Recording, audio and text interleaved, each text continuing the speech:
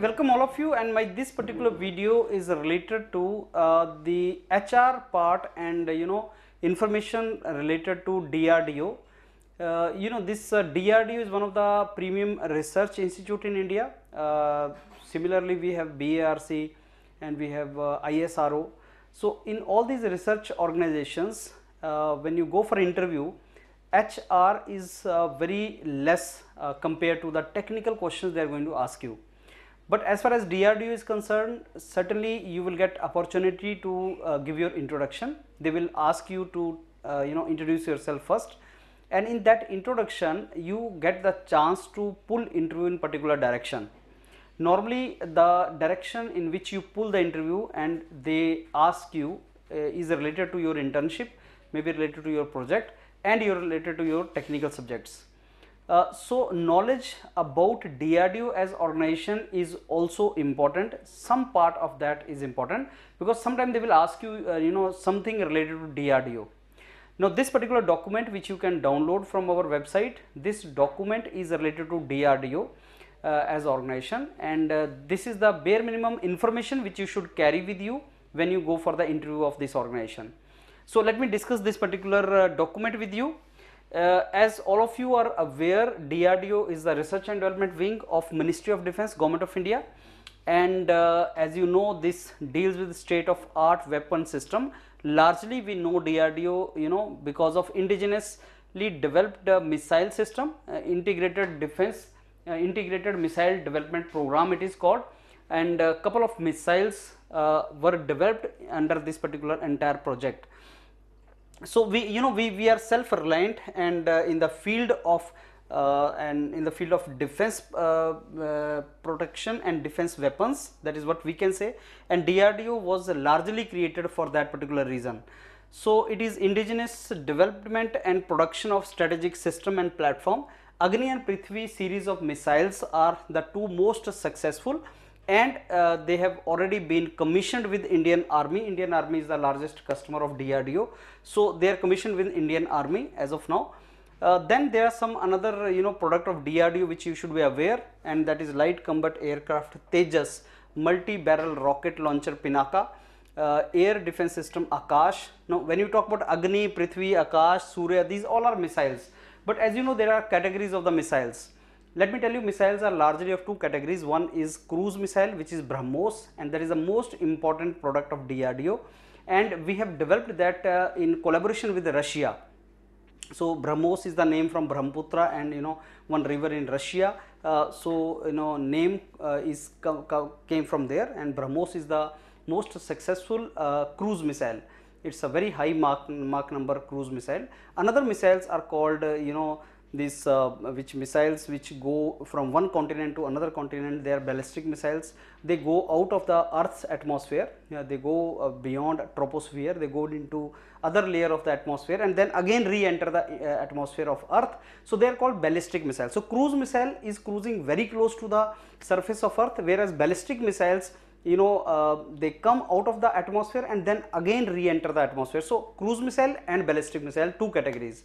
Now these ballistic missiles are also low range, high range. Like Prithvi is the lowest range, and then comes Agni, and then Surya is intercontinental. I mean one continent to another continent, maybe 5,000 kilometers or 10,000 kilometers, something like that. So Surya, we are still to commission that in the army. We have not done that because of the restrictions from United States of America, which is maybe 10,000 kilometers away from India. So far our missiles can hit some cities in China but not America. So the moment Surya is commissioned, we will be in the position to hit even American cities. So that may be the reason.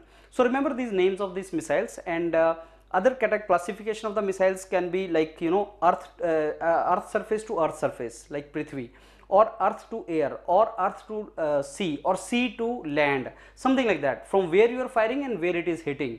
So air to air also, I mean from the plane you are firing some missile and it is hitting another plane, that can also be there. So there are different classification of the missile system. That names you should know, little bit names, and some information about the product of the DRDO. Also now DRDO, some history, I don't think is going to ask you about the history, but yes, there was technical development establishment. It was formed in 1958, and then how it evolved, then it became the part of production, defense production system and defense science organization. So small part of the history, though it is not very important. Now DRDO has a vast network of the labs. So I tell you, if I compare the 3 premium research institutes in India, DRDO, BARC, ISRO, I must say that DRDO has presence all over India, across the length and breadth of India. You go to Leh Ladakh, you will find the lab of DRDO. You go to Manali, you find the lab of DRDO. You go to Hyderabad, Bangalore, Madras, Chennai, so everywhere you will find the lab of DRDO. So there are 50 plus labs of DRDO, and also the domains in which these labs are working. So making juice to making the bulletproof jacket, DRDO is into everything. So research span of the research is also very broad, and also there are so many labs. So that can also give you the reason, if they ask you ever that why you want to be part of DRDO, why you want to join as scientist in DRDO. So you can always say, sir, that other than getting the feeling that I am working for India, because DRDO is the organization which gives self-reliance to India in the field of defense protection, safety and security of the nation, as far as the defense production and defense instruments are concerned. So that is one reason.